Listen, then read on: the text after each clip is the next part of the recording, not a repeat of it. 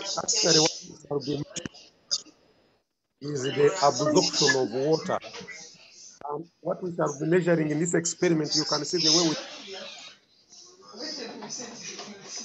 we measure the amount of water. Wind measures the rate of transport. Someone and studying who is So we can't hear you. Crystal can please mute.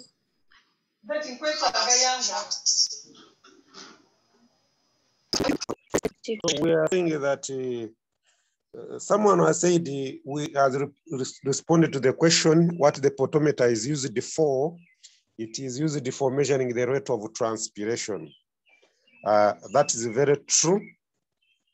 And the rate of transpiration is the loss of water in the form of water vapor from the plant. But you know, experiment, we are not measuring the water which is being evaporated. We are measuring water that is being absorbed. So the assumption for this experiment is being absorbed is the same amount of water that the water being absorbed is assumed to be the same. Although we said it is not, it may not be true because not all the way through the plant will be lost. Some of it will be used to manufacture food, for example, and the other processes. So the measures the direct measuring water which is directly, the indirect the water is being lost from the plant. Indirect, but when you the respiration,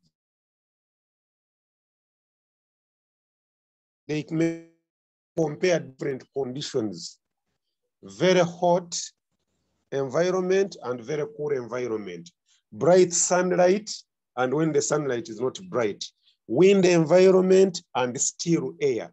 You know, they can compare to find out where you have a lot of transpiration taking place. So we discussed this together with the conditions, the assumptions that must be made for this reaction. And we said there are many different forms of potometers, many different forms of potometers. As you can see, these are different forms of potometer. The first one is for weighing. But there is one we have discussed. Then these other two, we have not yet discussed them. Like this one that I'm showing here on figure 2.4 is another potometer. You can see how it is arranged. How this one is arranged. The capillary tube.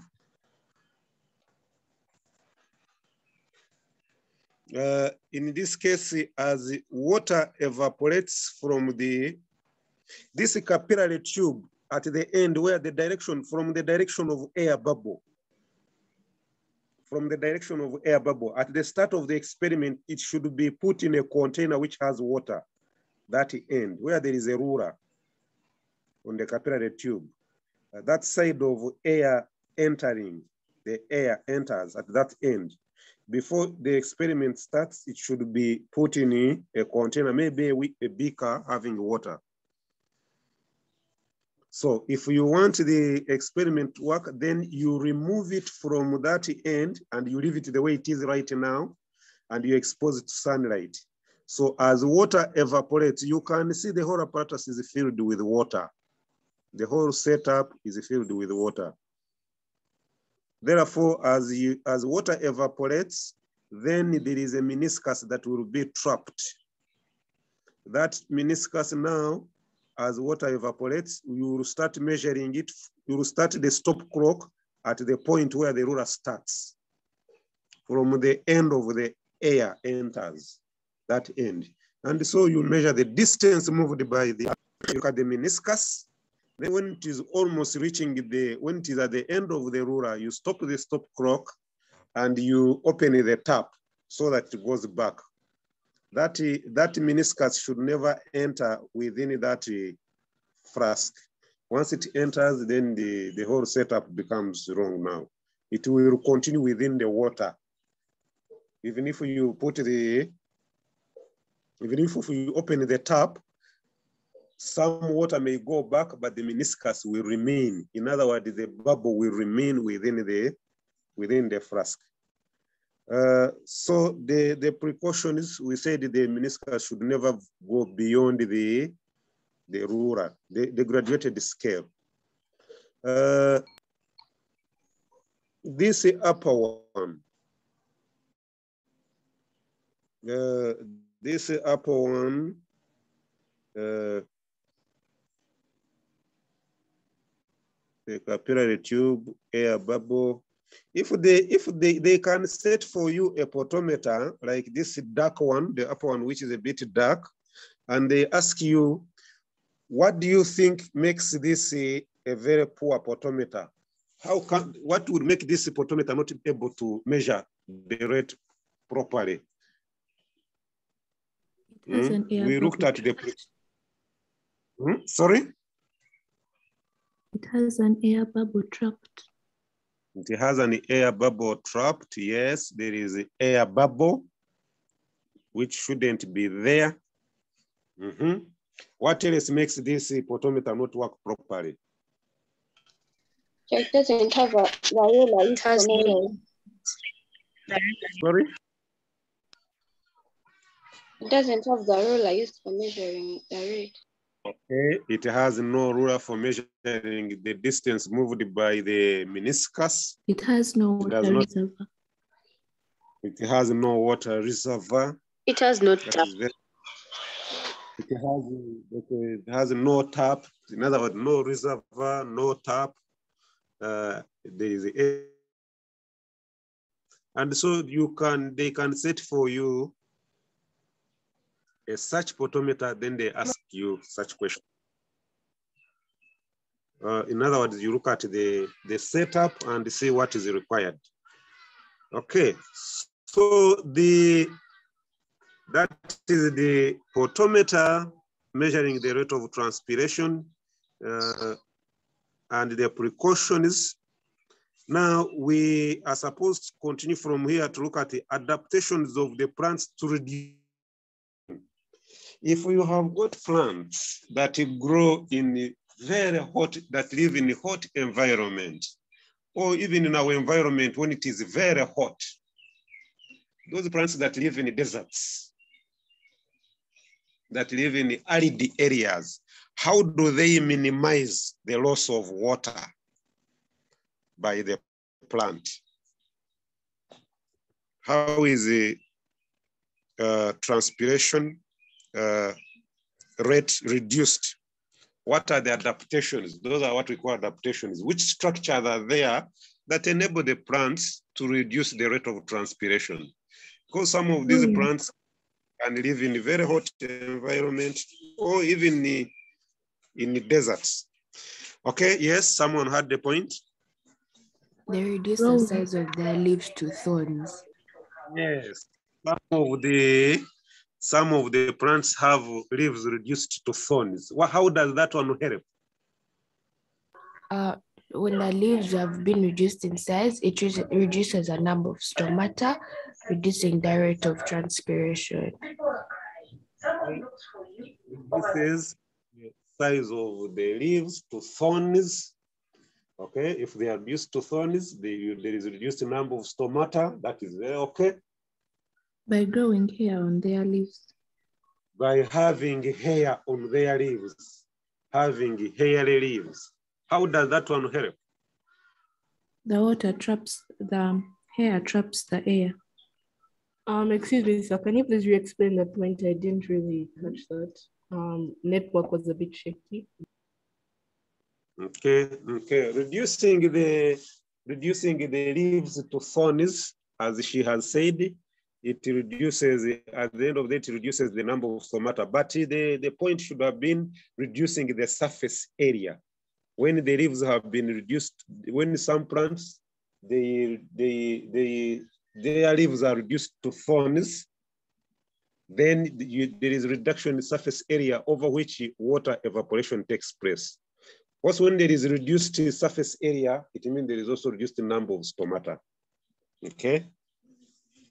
Then someone is saying hair, leaves having hairs. How does hair affect the rate of transpiration? Hair traps the air that could blow away the water vapor that's already on the leaf, thereby reducing the rate of transpiration. Okay, that's very good. The hair traps still air, it traps water vapor around. If it traps the water vapor around the leaves, then it reduces the rate of transpiration. It traps water. The hairs, they trap water, they trap air around the leaf. So if there is water there, because we said for a leaf, for transpiration to take place, there shouldn't be leaves on water, on the leaf. There shouldn't be water on the leaves. But if there is water vapor, if there is moist water on the leaf, then it reduces the rate of transpiration. So hairs trap water around the leaf, reducing rate of transpiration. Any other factor? Teacher, the plants shed off the leaves, hence reducing the rate. Yes, plants shed off. Some plants, they shed off their leaves so that they reduce the rate of transpiration. Shedding those plants, what do you call those plants that shed off their leaves? Deciduous plant. Yes, they are called the deciduous plants. Deciduous plants. Okay, any other factor? Some plants are very quantitative. The lower epidermis.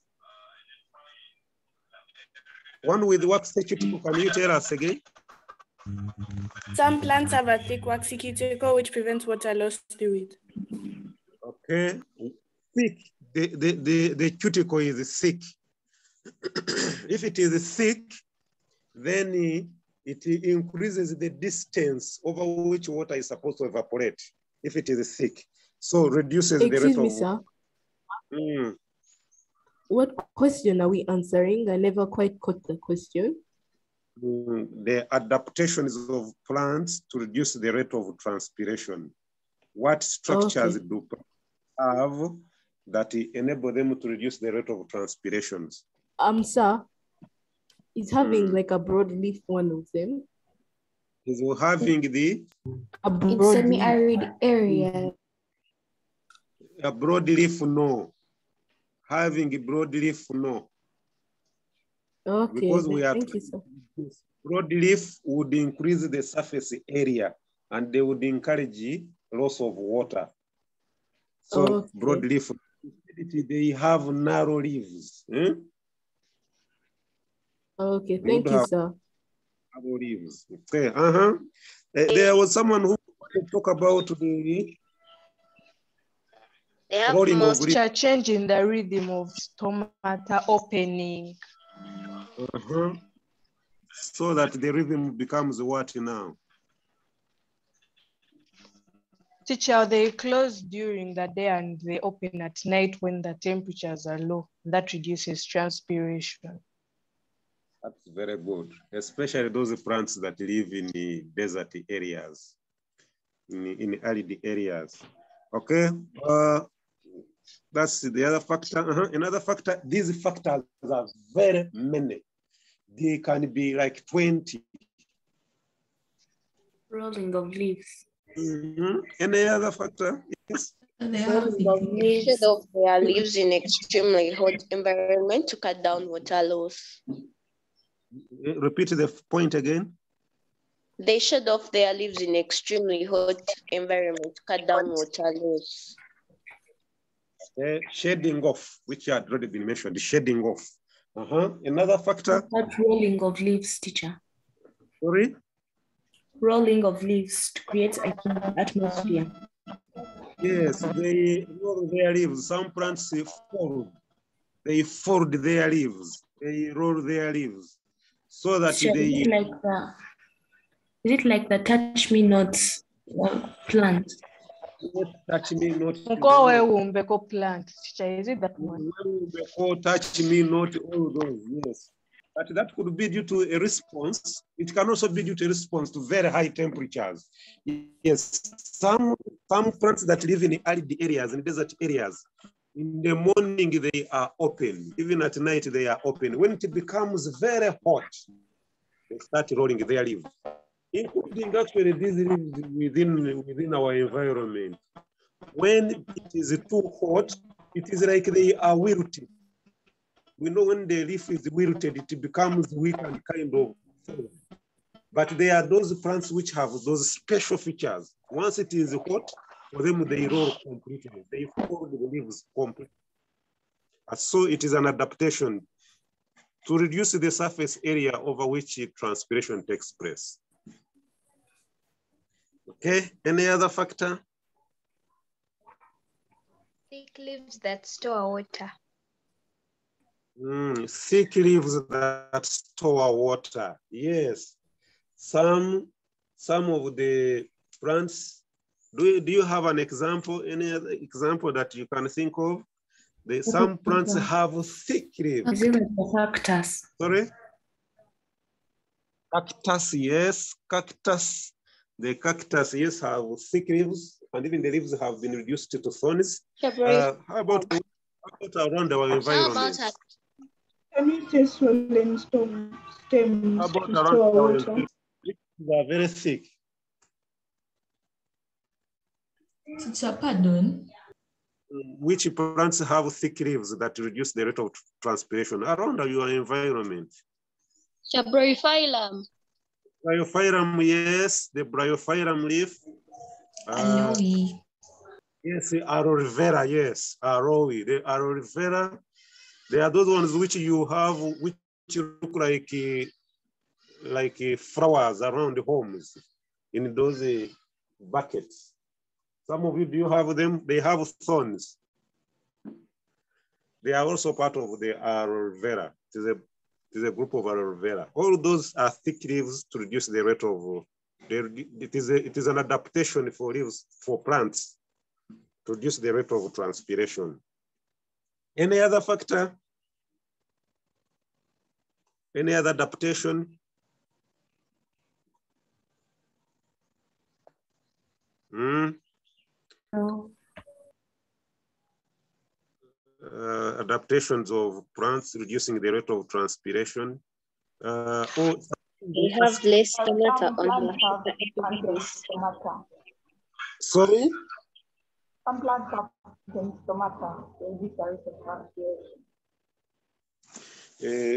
The network has not a good. I didn't hear. I don't know whether you mentioned the few. Did you say few? Sunken stomata. Sunken, yes. They have got a sunken stomata.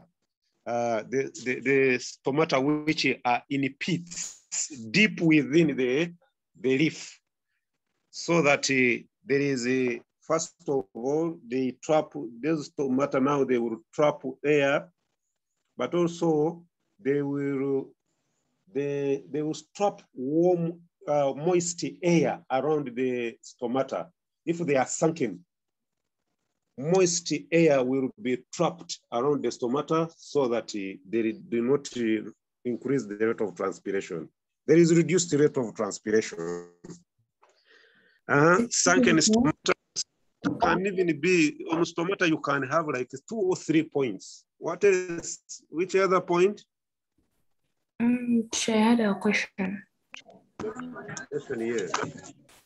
As teacher was asking that, I was thinking of the hairy leaves, like as they trap the water vapor on the leaves, doesn't it like suffocates the matter or just on the surface? Or doesn't it? No, water is temporarily there, it is not permanently there. In any case, after some time, that water evaporates. But temporarily, it is.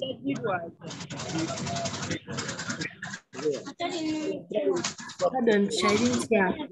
Audrey is unmuted. Pardon? It does not suffocate the stomata because it is temporal. That process of trapping is temporary because after some time, after a few minutes, it is blown off. It is evaporated. It evaporates after some few minutes, but somehow it reduces. And you remember the stomata are many. It is not one. They are very many. But some, each of them keeps on trapping. Each of them keeps on trapping. In the process, they reduce. But it is not permanent. They will not suffocate. The entry of air or the root of water, it is not permanent. Any other factor? Excuse me, sir. I didn't catch that last factor. Please, may you repeat it? Sorry? The last factor that you stated. Can you please repeat it? Which one is that? So I never caught it. It was something about stomata. We have said that there are a number of factors around the stomata. We have said the sunken stomata. Is it what you are talking about? That is with the stomata within the pits, within almost inside. Excuse me, sir, what is sunken stomata? So it traps water, moist air, traps moist air around the stomata, reducing rate of transpiration. Does it? So what is sunken stomata? What are sunken stomata? Tiny. Okay. Someone else had the question. So how do plants use stomata to breathe? How do they use the stomata to breathe?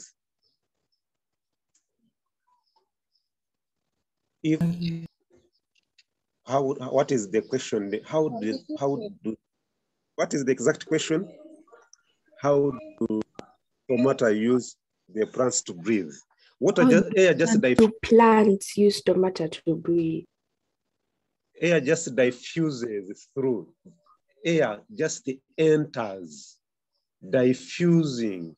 The molecules of air are very small. They just enter, they diffuse through stomata. What is the exact question? I'm not getting the exact question you are asking. Like, do plants need to breathe? Or, do plants need to carry out? We call it gaseous exchange. We have not studied this topic. Breathing is the movement of muscles. Breathing in and out. Breathing in and out is what we call breathing. So plants don't breathe. They carry out what we call gaseous exchange.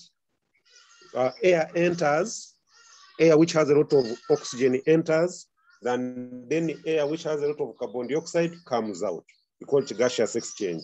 Takes place within the stomata. Air just diffuses from the atmosphere into the leaf through the stomata. So what is, sorry? So plants only need to carry out gaseous exchange during photosynthesis or even during photosynthesis, we studied the photosynthesis. There are many processes that occur. There is even water absorption. Water doesn't go through the leaf, water goes through the roots.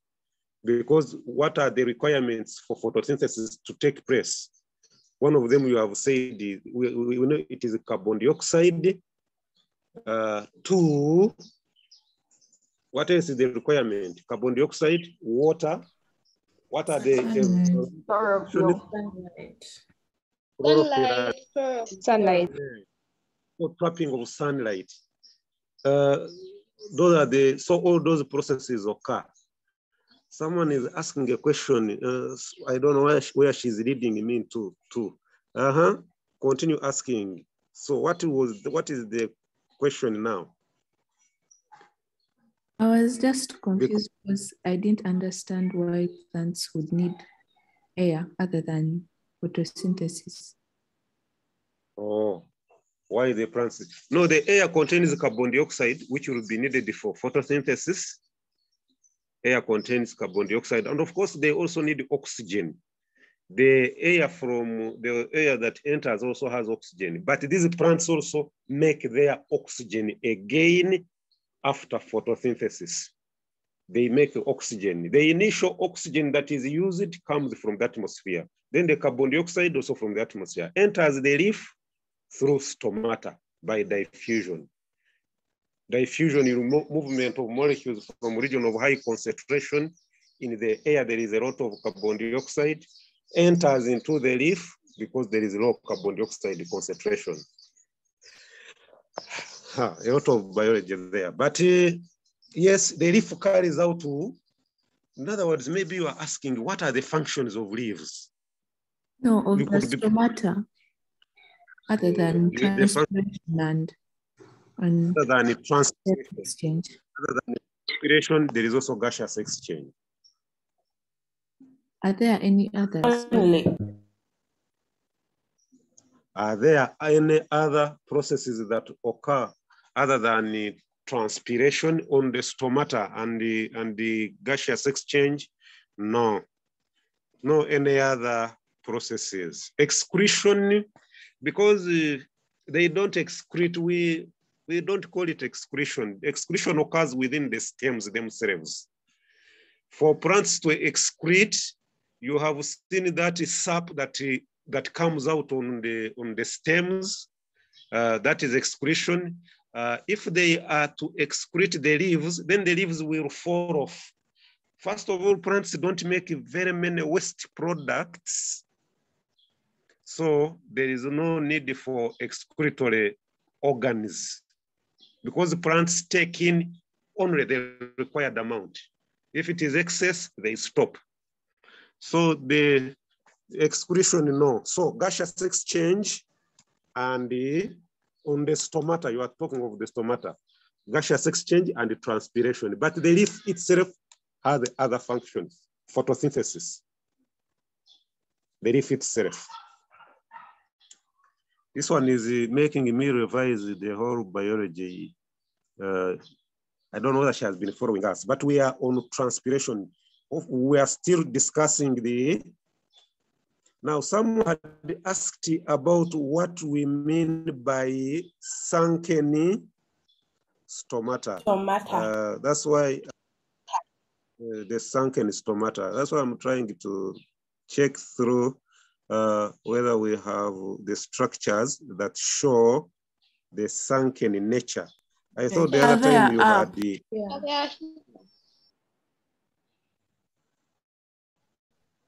Okay, let's go through one by one. Reduce number, size, and distribution of stomata. In other words, one of the adaptation is that some of these plants reduce the number of stomata. 2, they reduce the size. If it was very large, then it becomes small. Then 3, distribution. If they are supposed to be on the upper surface, you will only find them on the lower surface. So all those are factors about the stomata. The next one. Excuse me, sir. If like in an exam, they ask you to like describe sunken stomata, is it okay to just say sunken stomata that are like sunken, like sunk? You will simply say that leaves, some plants have leaves with the sunken stomata to reduce the rate of transpiration, just like that. But like, sir, if you were to describe what it was. I can ask you. No one will ask you to describe sunken. Mr. Bagambisa. Yes, please. Okay, maybe her question is, how do I describe sunken stomata? Nobody's going to ask you to describe sunken stomata. But perhaps you need to understand what sunken stomata is, but no one is going to ask you to describe because it is a description itself. Sir, so when like you look at a leaf and they're like holes, is that like sunken stomata? You cannot see them with the naked eyes. First of all, stomata, you can't see them with the naked eye. Even when they are sunken, you can't see it with the naked eye. You must first of all do it on a microscope. These are microscopic structures. You know, these cells, you can't even see them. So even the sunkenness, you will not be able to see. But when you use a microscope and you pick a leaf, and you remove the cuticle and you see through, you will see the stomata as if they are within the pit. They are deep inside. So holes in leaves are not stomata. Repeat the question, I've not heard. So holes in leaves are not stomata.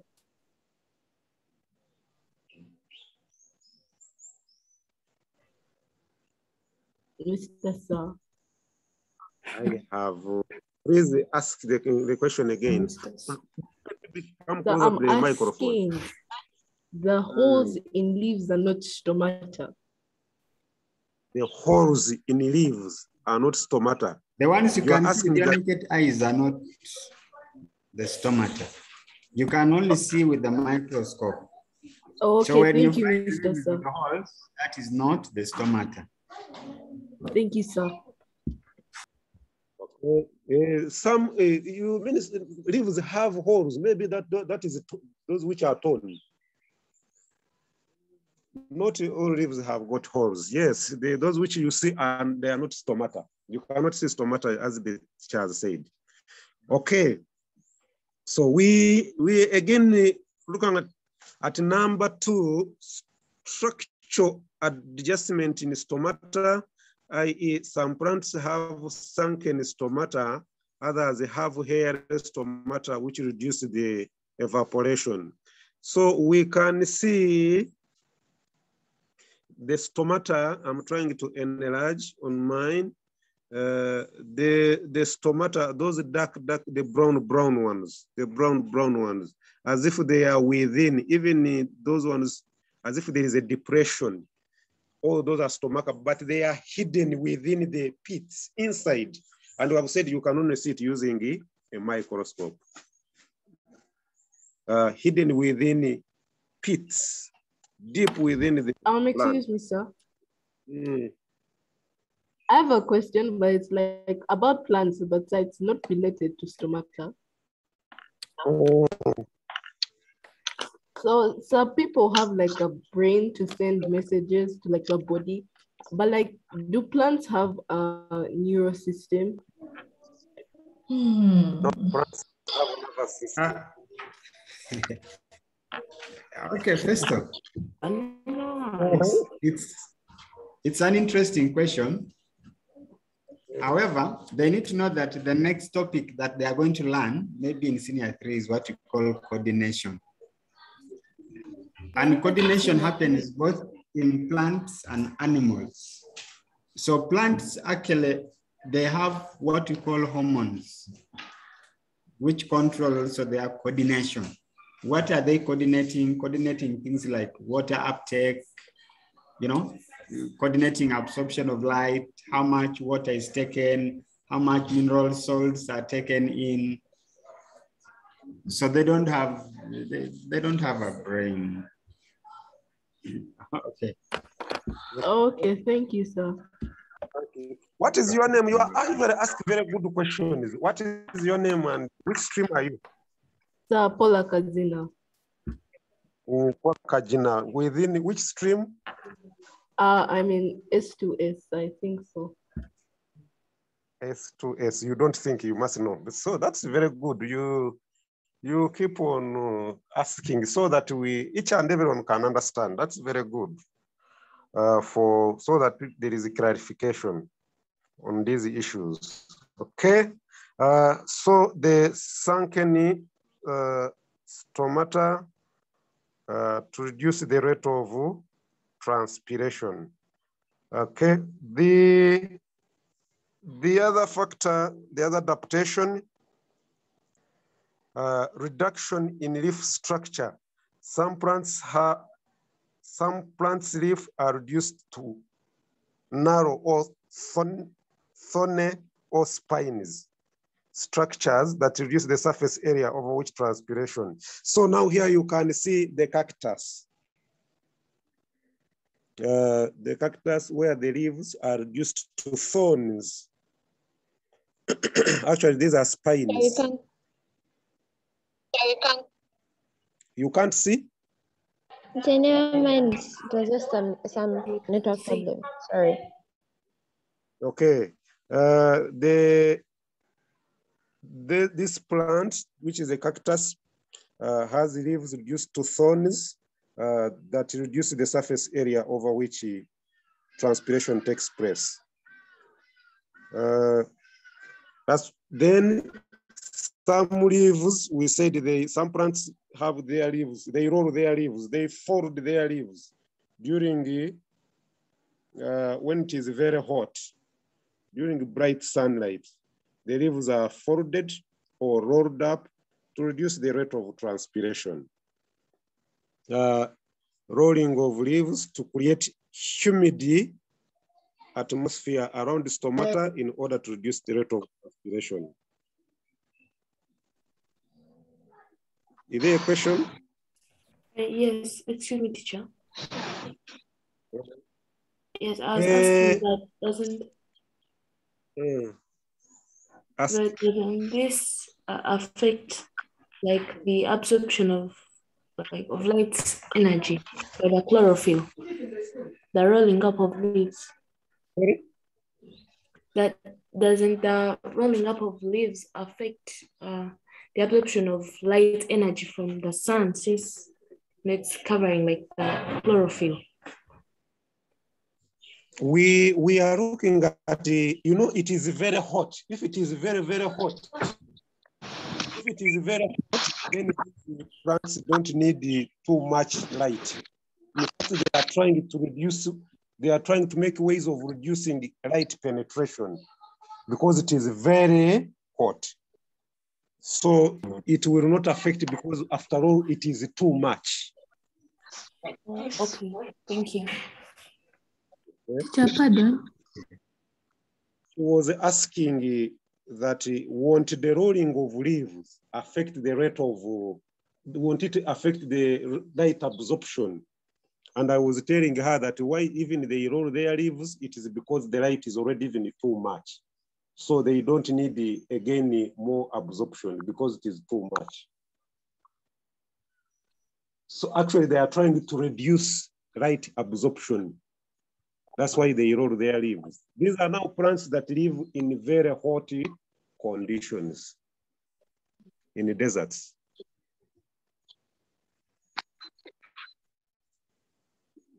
Okay, then the next one, possession of thick cuticle.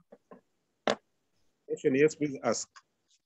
So, like if you say the stomata release the excess water in the plant, so if you cut a leaf in half, but like you leave it to the tree, you just cut off half of the leaf, and then a certain part of it like is exposed, is there going to be excess water coming out of the plant, like more water than that, like a lot of water is going to be coming out of the plant, like more than it needs to release? The plant is very, you know, they absorb according to the need. Teacher, someone is unmuted. We can't hear you. Joanna. Who is that?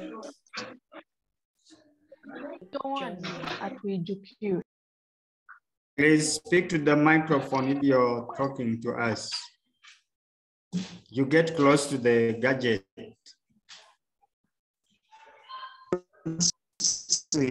Excess water. If we want, they lose excess water from through leaves. Does it mean that they absorb excess water? No, usually it may not be excess, but you remember there are a number of processes that enable water to come from the soil.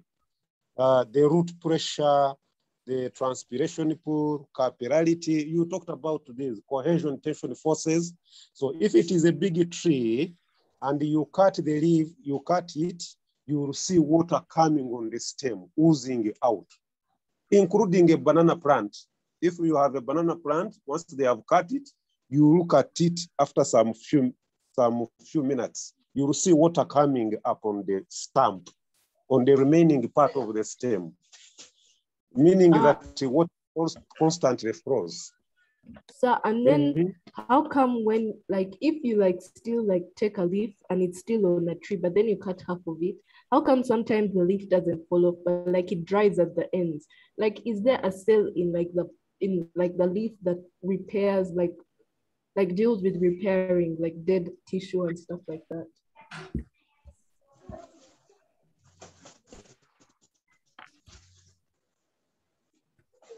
A student who has got her question, can you rephrase and give it to me properly? I'm not getting her question. Yeah, some questions you can also type them. I was saying that is there some, like after you cut a leaf and then save me, I didn't even get her question. So I was saying. Okay. Sir, can you hear me? Okay, I'm hearing. Yes. So I was saying, if you take, like, if there's a tree and then you take one leaf on the tree without removing the leaf from the tree and you cut half of it off, and then sometimes the leaf just like dries up where you cut it and it doesn't necessarily fall off the tree, and the leaf is still like alive and functioning. So when it's cut off and like it dries, is there a cell in the leaf that works on that specific issue, that works to fix like the leaf? The cells will be exposed. If you cut half of the leaf on a plant, those parts where you have cut, they will be exposed and they will die off and they may repair. If the conditions are good, the leaf will repair. Just like you can have an injury on your body, on a leg, the cells near where there is an injury on a wound, they will die. So there's something that's making noise in your background. It was full out. Maybe it is the network. Sorry, sir, I had left my microphone on unmute and I was typing, so my keyboard was making noise. Mute. If you cut a leaf halfway, first of all, the cells will be exposed. Those cells which where you have cut the leaf, they will be exposed. Some of them will die. Then there will be repair. There will be healing of that part of the leaf. And then the plant will recover. If it has other leaves, the other leaves will support the plant. It is just equivalent to when you get an injury on a leg and the cells on the leg that are exposed, they will die off, but there will be replacement of the leaves. So repair takes place within the organisms. Okay, I don't know why you are asking that. Why were you asking that question? Why were you asking that question? Let me also ask. Sir, because I had the question about the loss of water if you cut off half of a leaf. And so I just wondered how, if like the plant could fix itself so that it doesn't lose as much water. Oh, temporarily within a day, if you cut that part, some water will evaporate from those cells, and because of much evaporation, they will die off. They will die, those cells. But the next day or after 2 days, they will not carry out the function of evaporation. They would have died. And so the evaporation will take place on the leaf itself, not on the cells that are exposed. Okay, thank you, sir.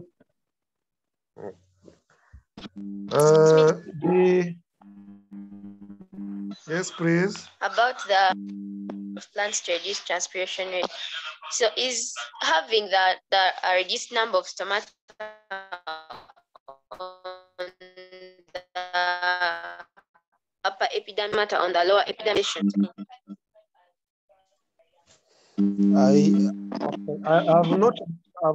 I've not got your network is not clear, but reducing the number of stomata means that if the stomata were, if they are very many, they become few. If they were very many, if they were, let's say, 1,000, then they can become like, a plant can have only like 200. That's an assumption, just that if they were 1,000, they become like 200. The plant will adapt in such a way that you will have only 200 stomata instead of 1,000. There we will have reduced the number, but they also reduce. There is also changing the position. These plants will adapt in such a way that instead of having leaves on the top, they will only have leaves on the lower surface. The other one is reducing in size. If they were maybe 2 centimeters wide, then they become like 0.5 centimeters wide. All these are assumptions just to illustrate what we mean by reducing in size, reduction in the number, and also change in the position. Teacher, Then,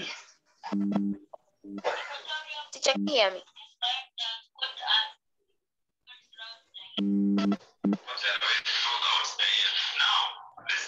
Okay. Most of you have please, your mic you're on. talking when you have music in your background.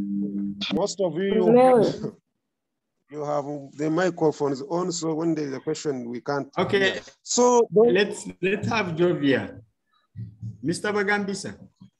Yes, Jovia's please. hand is up, and also Akelo. Okay, so Jovia and Akelo, can you?